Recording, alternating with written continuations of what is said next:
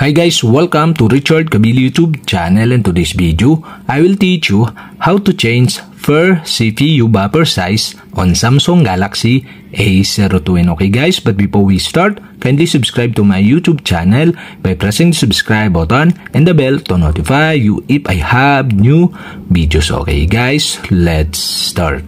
So okay guys, here in your Samsung Galaxy A02, you'll have to do is go to settings. In settings, scroll down and find the developer options. And the developer options is not show or turn off. To show or turn on the developer options, you'll have to do is go to About Phone. Here in About Phone, go to Software Information. Okay, tap this.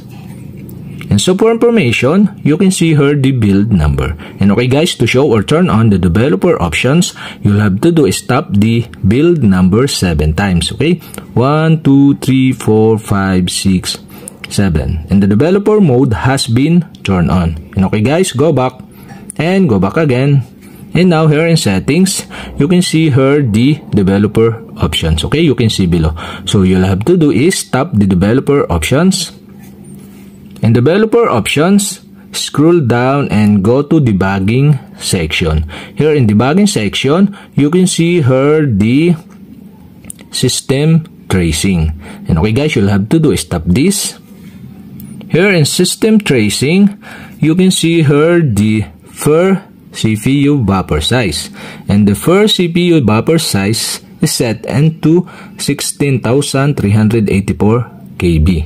So okay guys, to change this, you'll have to do is tap the first CPU buffer size and the pop-up are show. Okay, now you can see the option. So you can change the first CPU buffer size into 8,192 KB or 16,384 KB, 32,768 KB or 65,536 KB. And okay guys, I decide to change into 32,768 KB.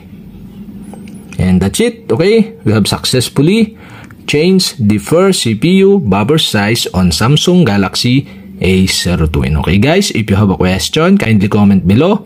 And don't forget to hit the subscribe button and the bell to notify you if I have new videos. Okay guys, thank you for watching.